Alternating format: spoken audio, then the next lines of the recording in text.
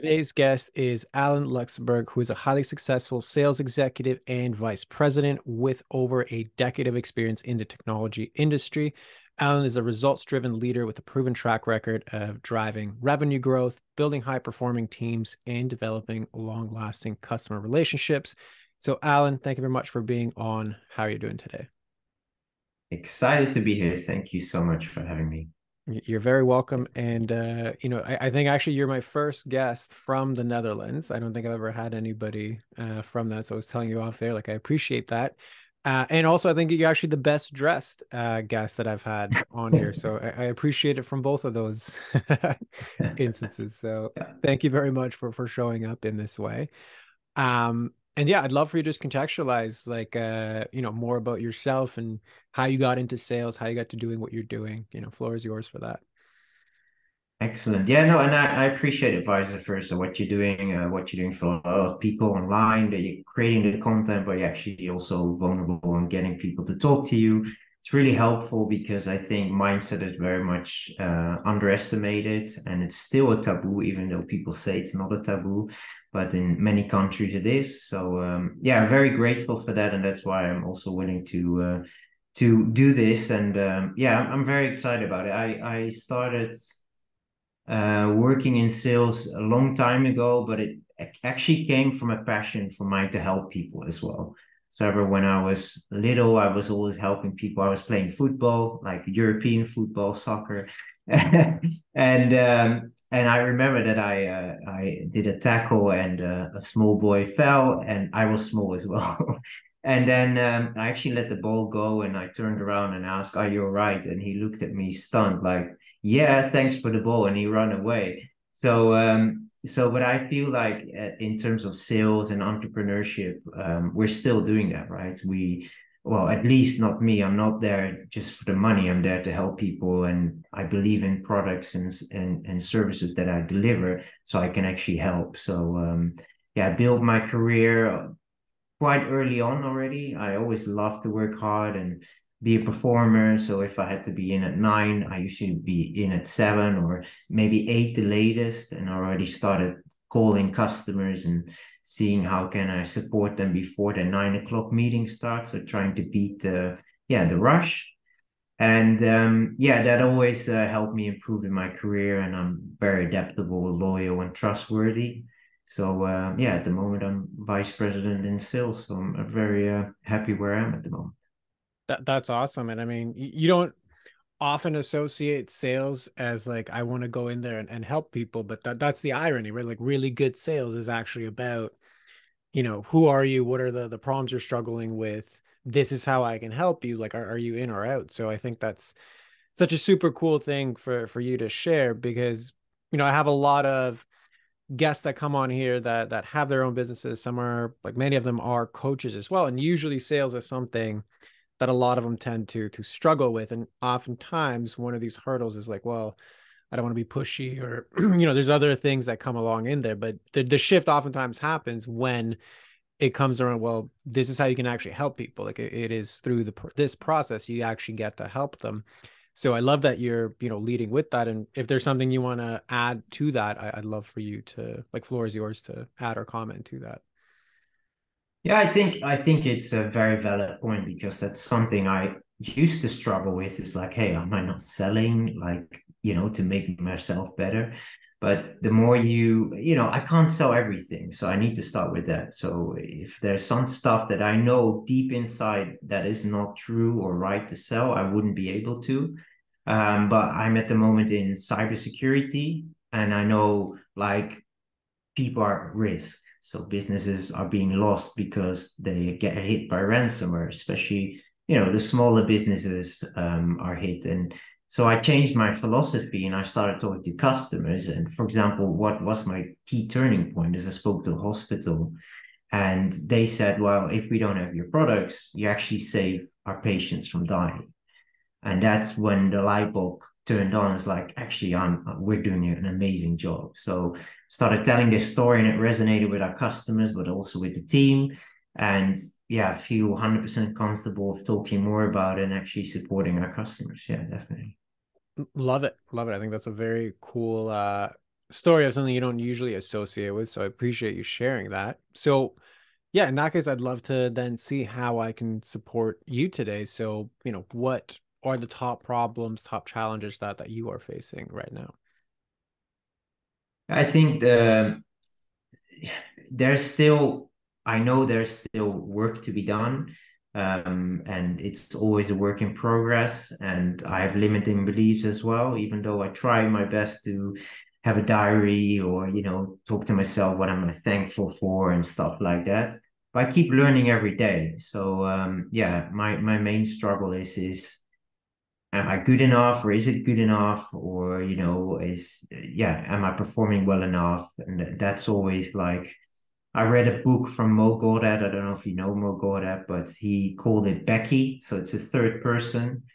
And so I have Becky always on my shoulder, challenging me constantly. And sometimes you have a weak and vulnerable moment and you start doubting yourself. So I'd love to talk a little bit more with you about that.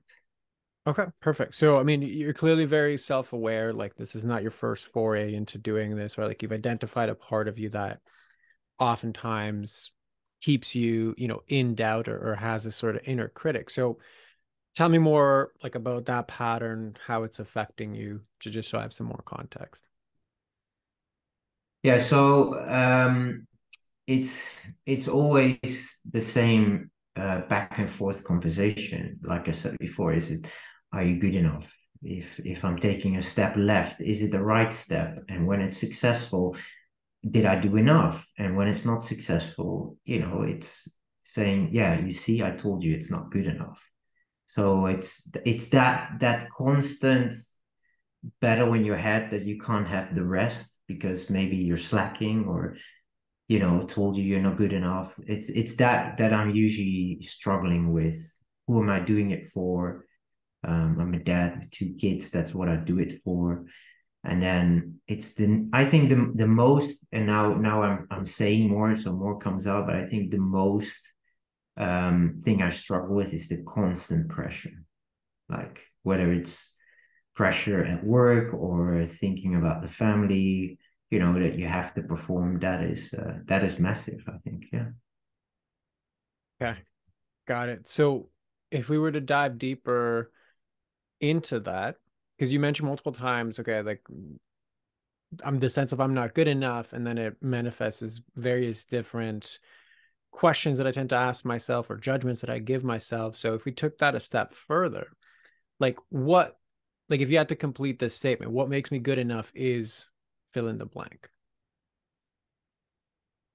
I think if you strip everything away, I'll still keep fighting and build it all back up again, if that makes sense. So I think that makes me good enough. I will keep fighting and I know that I will keep going. Yeah. So what makes me good enough is I keep going no matter what. Yeah. Yeah. Unstoppable. Okay.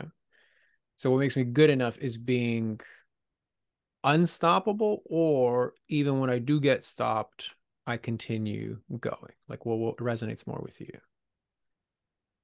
Yeah, I think the latter. So I think if even if it's all gone, doesn't matter. We'll just start again. Okay.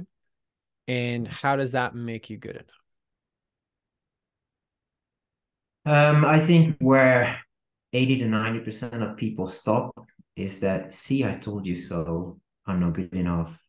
Or if they miss the winning shot at a match, maybe this sport isn't for me. Or you know what I mean? It's that I'm always trying to beat. It's always there, right? If you don't hit your numbers or you don't win a customer, it's always there. And I think for me, not giving up on that, that makes it, yeah, for me, that keeps me going. Yeah. Okay. So I understand your response to obstacles or doubt or the inner critic or lack of results in particular thing or setbacks. Like your response is I keep going. Okay.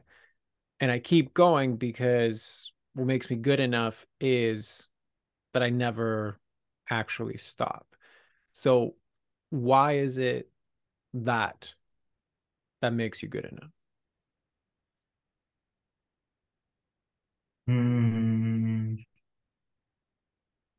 That's a good question. I usually I stop at where you the last question. So now I need to go one further. And yeah, I think regardless what comes on my path, and I have these visions like you, I want to build a better world. I want to help people. I want to progress people and support people. And I always think like, even if, for example, my leg goes off, I would still go and I would still try to motivate people. And maybe life is trying to teach me a lesson that I should be more thankful for my legs when I wake up. You know what I mean? So so I think it's that. It's I had a tough period last week with my dad privately, taken to the hospital and stuff. And I still kept going because I was trying to find out what is life trying to teach me here?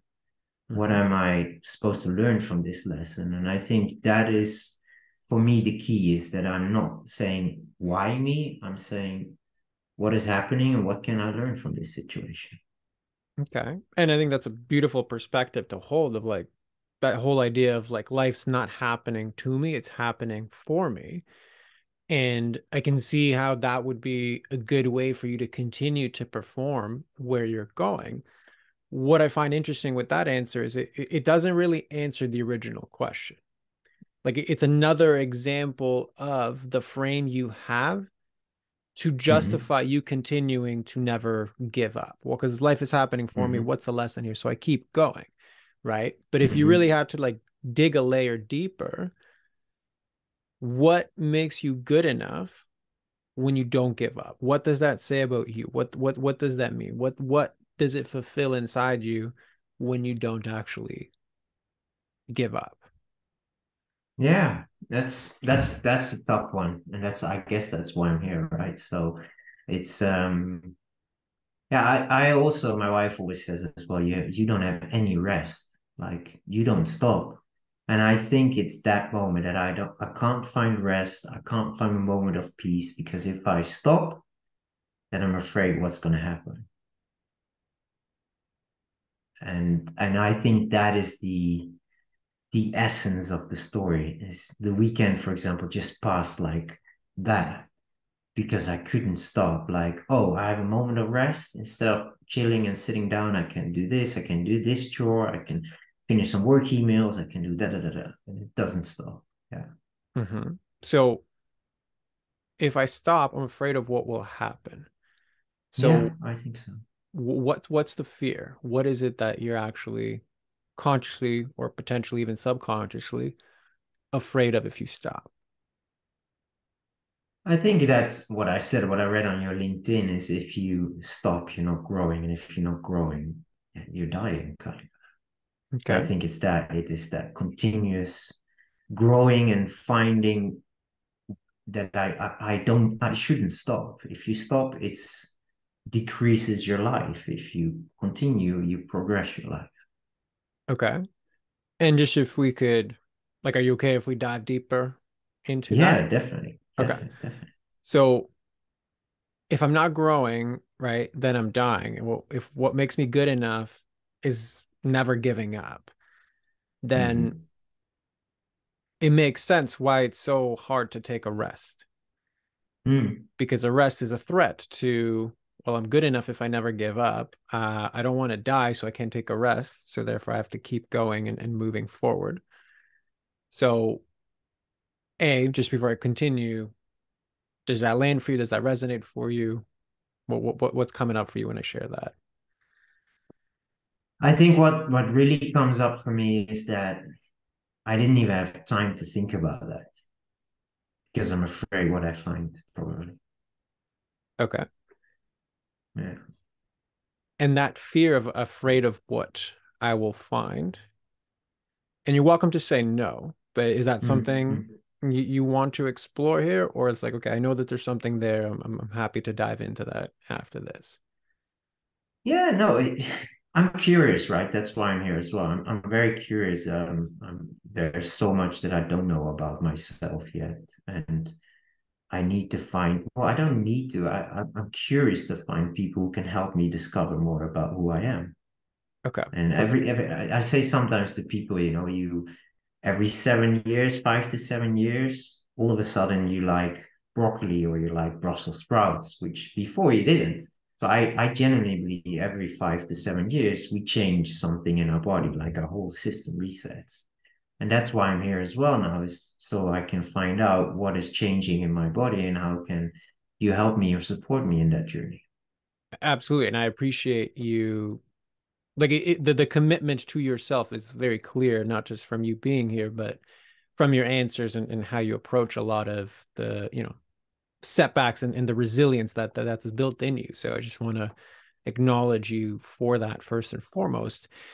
And then number two, that this fear of taking a break, taking a rest, etc., because I need to keep going.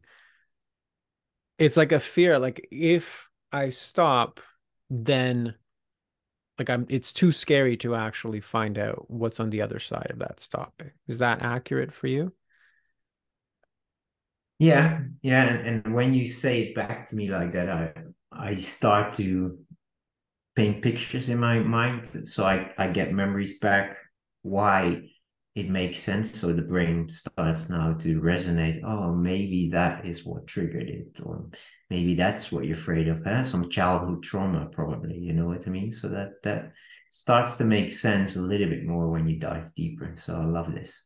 Perfect. So it's like this has been a pattern that's been developing for quite a long time where I wasn't allowed to or encouraged or couldn't stop for certain reasons a long time ago. Yeah, Is well, that accurate? yeah, and you probably triggered something in me what others didn't yet. So that's exciting. Yeah. Perfect. So what's exciting about it for you? It's also very tiring that when you sit and you want to take a moment of rest, but you can't, it's like, okay, what can I do to increase my personal wealth, or how can I become a better father, how can I become a better husband, or it's very tiring that you can't just say, okay, to take it easy, it will all be okay. Yeah. Yeah. Yeah, because it's the rest is needed to recharge so you can then continue to go forward. But if you never recharge, it's like I'm always running on fumes. So yeah, I can understand how that would be both a quality that can serve you well as far as like getting success and accomplishing a lot of things, but at some point it can also blow up and then it creates a whole host of different problems, right? So it's finding the balance. It's not about I gotta let go of my ambition. It's how can I be peacefully in my ambition, still achieving things, but not have it feel like a frenzy. Like that's kind of what I'm hearing Exactly. as a desire. Okay, perfect. So if you look at your past, right? Because you said this is a pattern from the past. When you did stop as a child, like what was the consequence of that? I think the childhood was perfect in that sense because you didn't have anything to worry about. The moment that was a breakthrough for me was that I saw that my dad stopped working. There it came, and that we lost everything, right? The house, they wanted to come and take the furniture, and everything started to fall apart. My parents split up, lost something again, car got taken, lost something again. So that's why I said, when I always knew that was a trigger point for me, that was painful, but I didn't know that until my dad stopped working, things got taken away. So I guess that triggered in me like, hey, maybe that's why I'm afraid of stopping, because then things will disappear. Correct, right? So there's a wounded part of you that is so scared because of what you lived at one point, which was this association that when things stop, when things aren't in motion, when work stops, whatever the associations with stop, really bad things happen. Things get taken away, security and safety get taken away. The idea and the semblance of family that I experienced at that time gets taken away.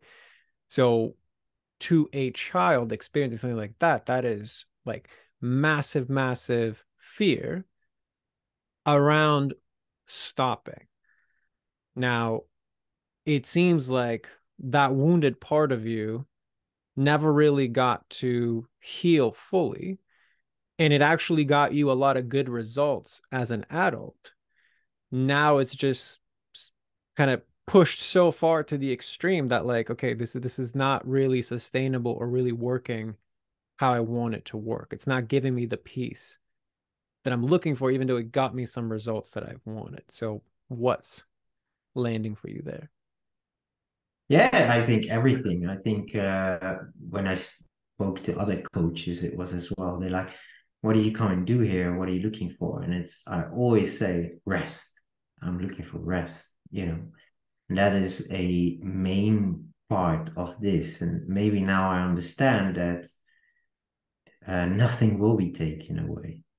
And even if it's okay, but it's good to have that. This was like a little light bulb moment again. Like, okay, I always knew that I got where I am now because I was pushing, because I didn't want stuff to be taken away, blah, blah, blah. But why I didn't want it was maybe because I couldn't rest, right? And that's was a good thing to realize. Yeah. Good. And I'm glad that it's landing for you. And here's the part that I would also maybe add nuance or in some ways challenge what you just shared. Yes, you are looking for rest. The adult part of you is looking for rest. That's what you desire, right? And Mhm. logically, I know you understand that nothing's gonna happen like if I stop, like or if I rest, like it'll be fine. However, the part that's actually driving all of your behavior, it's not actually looking for rest. It's actually looking to control your environment with work and to always find safety and never stopping so nothing can ever go disastrously wrong like it did in the past. So, what lands for you there? It just makes sense. It does make sense, and it's sometimes the surface that you think, I got it, but maybe you need to take the step back. And it's like, do you really have it? Do you really understand it? So yeah, it's good that you emphasize back on that, because otherwise you just brush over it, and in a few months' time you get hit again, if that makes sense. Correct. Meaning, like, you can do, and this happens often with these types of patterns where on the surface, your pattern is about, like, I have a hard time relaxing and resting, right? So your adult mind starts to tackle that problem. How do I get better at productivity? How do I schedule rest into my day? How do I, book vacations ahead of time? How do I set boundaries? Like all of those things are important. And they will never be like it's the wrong tool for the job because you're optimizing trying to take rest, but this inner part of you is freaking out because it's thinking everything's going to crash if we stop. That's why it's so hard to then relax while even okay, I've booked off an hour to just relax and then all I want to do is just like get out of my own skin because it feels so uncomfortable, right? Yeah, and I think it's so funny that you say that, because now I analyze before we had this session. I even emailed you like 2 hours before, can we do this session now? And that was because I wanted to get rest this evening, but I was trying to squeeze something in, which was really not, you know what I mean? So this is exactly the behavior I have. So it totally makes sense. And I love that you make that more vulnerable for me to spot. So it's yeah, good thing to realize.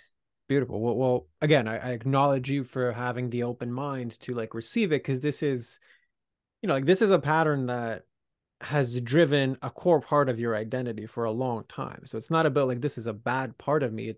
It actually there's a lot to celebrate about this part of you because it made you achieve so much, all of your performance, like all there's a lot of good aspects to this part. So it's not about demonizing this part or what happened to me. It's simply about recognizing where I am now in my evolution as a human is I want to balance my ambition with peace and move into the next phase in a more peaceful, fulfilled state. But I can't seem to do that because of this other part. And in its simplest terms, it's simply because the part that got you here can't get you there. And it's due to the fact that it's trying to prioritize this long lost sense of safety while you're trying to prioritize, rest and schedule and productivity. So that's why it's this constant, I can't make this work no matter what it is that I'm trying, right? So again, what lands Yeah, for you yeah. there? And so how do you recommend to deal with that? Because it's kind of like a constant bad angel, good angel conversation happening, right? Correct. So with regards to the things that you've done in the past, and you can correct me if I'm wrong here, but it seems to me the majority of what you've been trying is kind of, for lack of a better term, like head heavy. Like you're looking at limiting beliefs, you're looking at, what's my awareness around this thing? Do I understand the pattern? Right? You mentioned journaling before. I'm assuming maybe some meditation, etc. Like they're generally things like above the neck. Is that accurate as far as what you've tried? Correct. Yeah. Okay, Yeah. perfect. So the first step to attempt this, and this is why we spend so much time working on this level in like the full up level mind program, is most of the time we have a pretty good idea, at least a workable idea of what the pattern is and what the issue is. And if we could logically solve it, most of the time, like I wouldn't have any guests, I wouldn't have any clients because people would just do the thing that makes logical sense. The issue is these are actually emotional problems that are rooted in basically the intelligence of a child, meaning like these are almost like moments frozen in time inside of your nervous system that need to be addressed on an emotional level and really worked with like you would if you were comforting a child. And I know it seems silly to do Mm, that to like a high performer, but that's the root of what's creating this pattern. So you can't treat a child like an adult. You actually have to dive in, access the emotions, and heal this on a nervous system level. That gives you a clean slate where you're not freaking out anymore. And then all of the stuff you have been working on, the scheduling, the boundaries, the, active rest or whatever, then that begins to actually have a firm base on which to build from. And then that's how you begin to slowly embody a brand new normal where it's like, yeah, I'm just going to take a spa day and it's cool. And I'll get back to this on Monday. So does that answer your question or no? yeah, yeah, yeah. I'm just even more curious now is how does that work and how do you do that? And with I have two children, so with my child, I would give them a hug and comfort them and stuff like that. So when you said that, I pictured that, and I was like, yeah, that's awkward. So yeah, I'm very curious how your methods are and what you do. So, I mean, I can't give you a hug on Zoom, so it wouldn't include that piece. Um, but listen, like, I mean, the short end of the answer is like, yeah, you joined the Up Level Mind program, and we go through the process, and we do it there. Yeah. The longer answer is everything that you missed from this developmental stage, you can Mm, begin to access and give to yourself. There's various different tools for you to access these parts of your body, to get comfortable with those emotions, to get familiar with what these certain parts of you believe.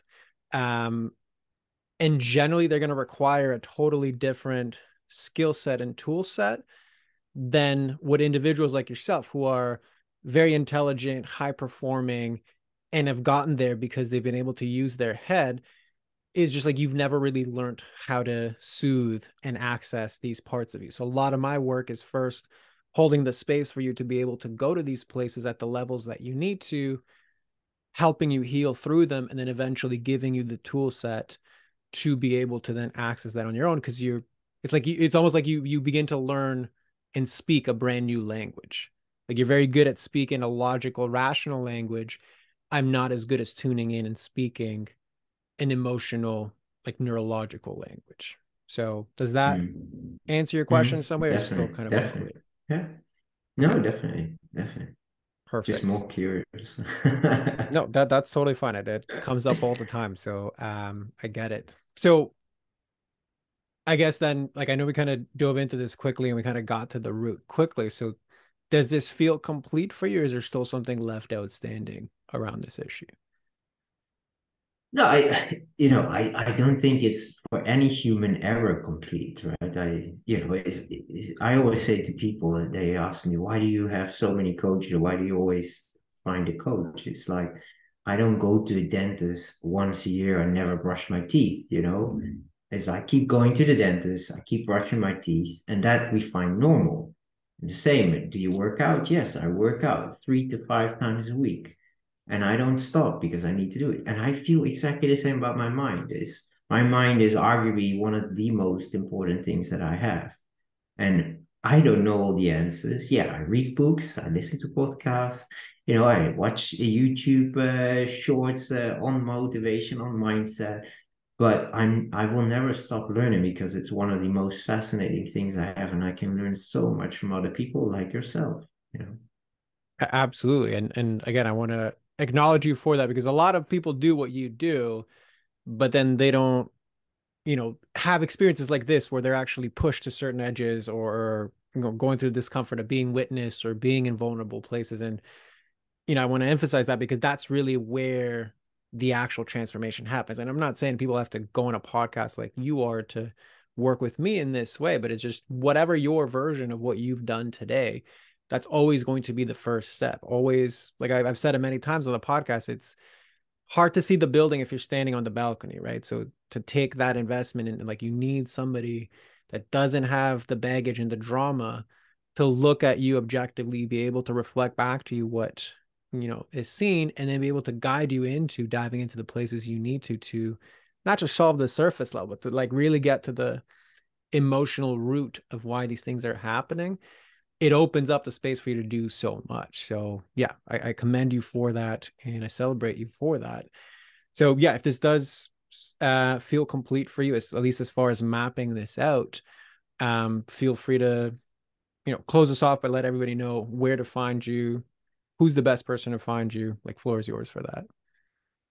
Yeah, well, I also want to give a compliment back to you because, we haven't briefed anything or talked about anything, and you just, openly talk about it. And you are also being vulnerable by, I could have been extremely good in mindset and you would be like, whoa, what am I doing here? No, you're very knowledgeable. You straight away hit my core. And I said, I had multiple coaches before. So I love it that you did that. And I think many people come also to sessions like this and they're being vulnerable. They do research, they look at the likes of Tony Robbins and stuff like that, and they think, I know everything. And what is he going to do? I hope he doesn't do that. No, I'm completely the opposite. I'm super curious and I love it. And that's why I felt the energy, even though it's over Zoom and we're far away, but I felt the energy and I was like, okay, I'm going to learn something here. I'm super excited. So I appreciate that you did this for me. And yeah, you can find me on LinkedIn. I think that's definitely the